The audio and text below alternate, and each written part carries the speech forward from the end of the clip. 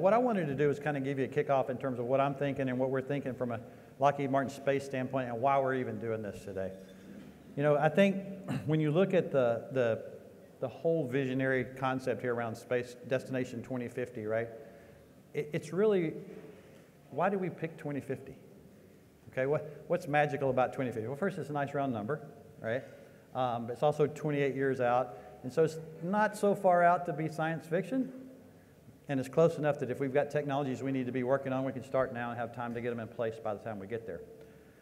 I also think part of this for everybody is think about, if you think that's 28 years in the future, to kind of set that stage, think 28 years backwards. 1994. How many people were even in the space business in 1994? It's probably unfair to ask. But if you think about space in 1994, we didn't have a space station yet. You know, the shuttle was flying. There's only a couple of launch providers. Just not a lot going on like there is now. And there's a huge dramatic increase in technology and a huge dramatic increase in that technology enabling us to be able to do things in space, not just as Lockheed Martin, but as industry. So for us today was an opportunity to really have a thought leadership with industry, with our customers, with anybody here in town. So your job today, those of you that are here, you're not an attendee, you're a participant, okay? And what do I mean by that? I've got folks, you see these folks over here, they're waiting for all of you to come through, and they're gonna want some feedback. They're gonna want to, hey, what do you think? Did we miss something?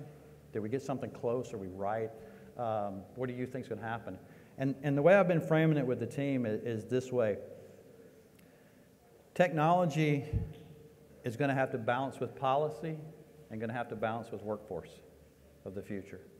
So you think about those three things. So I believe that some of those are going to be revolutionary and some of those will be evolutionary. And balancing the revolutionary part with the evolutionary part can be tough. I mean, think about some of the things. You're going to look at Smart World over here as an example. Smart World is going to talk to you about sensors and how we make cities and towns and states work better with all the sensors that are out there today. Then you get to the policy side. What's the privacy? How can we use that? Will we be able to use that, right? I believe the technology will be revolutionary. I think the policy might be more evolutionary as we move forward. So those are the kind of questions we're asking ourselves in terms of what we're going to go do from a technology perspective. And then we've got to have the workforce of the future, too. We've got a lot of folks here. We've asked some students from local universities to come in and give us what they're thinking, because they're the ones that are going to be doing this in 2050 as we move forward. So that's kind of the scene setter. I think the collaboration, we really are looking for you to collaborate with our teams, walk through, tell us what you think we missed.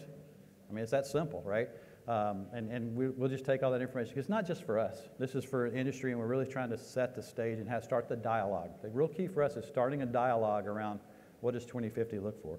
So there's really three focus areas that we're working on. The first is a cadence of technology demonstration missions. Why is that important? One of the key things we hear from folks is you've got to have maturity. Don't be, let's mature these things before we actually put them into a program of record. So we've got a cadence of these technology demonstration missions where we're working with lots of partners, not just Lockheed Martin, to get things on orbit faster, to get things in place faster, or even test them here terrestrially to make sure we're in good shape before we actually deploy them into a program of records. That's one thing. Second thing is there's maturity, then there's speed. How many people are asking things to go slower? I don't think that's ever going to be a problem. Nobody's going to tell us, hey, y'all just go slower. No, we're getting told to go faster. Everybody is. And when I say we, it's us as an industry. We're all being asked to go faster. So how do we do that? And part of that is we partner.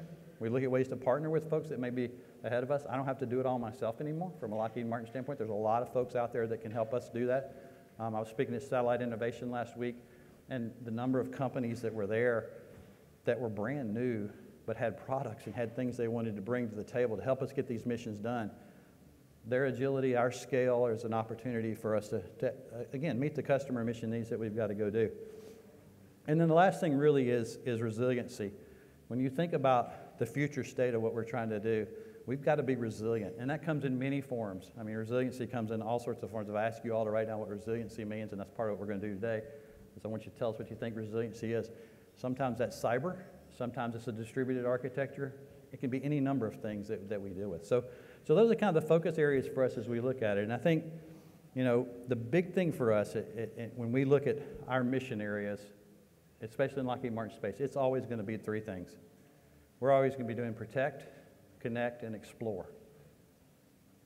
So I don't care if it's 6 decades from now, you know, a century from now, we'll be doing protect, connect, and explore, because that's what we've done. What do I mean by protect? Protect is the ability to protect our home planet, protect our warfighters that are in the field, bring our astronauts home. That's what we do. And the data that we get from all our systems and everything is about that protection. For connect, it's pretty simple. Connect us globally, connect systems that we don't even build, and we're going to have the advantage with AI, machine learning, all these different things that we can bring forward. Quantum computing will be a game changer there as well, right? As we look at the connectivity, and then explore. I mean, that's the kind of the big thing we get to do. I was seeing another image from James Webb Space Telescope, and we happened to build NIRCam, which is the main instrument on the telescope. And if you saw the image today of the pillars, wow, just unbelievable things that we get to do. We're bringing a sample back from the asteroid Bennu. What are we going to be doing in 2050 when it comes to exploration? Right? There's an opportunity for you to help us design your own moon base back here. What are going to be the elements that go into that? What are going to be the elements that go into when we go to Mars? So those are the kind of things we're thinking about. So as we look at this, we're not going to have all the right answers here, right? And so we really want this to be a dialogue. So when I say I hope that you will be a participant and not just an attendee, I mean that. These folks are here to listen to you. We really do want to listen. Our ears are open, and hopefully we'll start setting some of the bits for the future for space, not just for Lockheed Martin, but for the entire industry. Y'all have a great time. Enjoy yourselves. Thanks.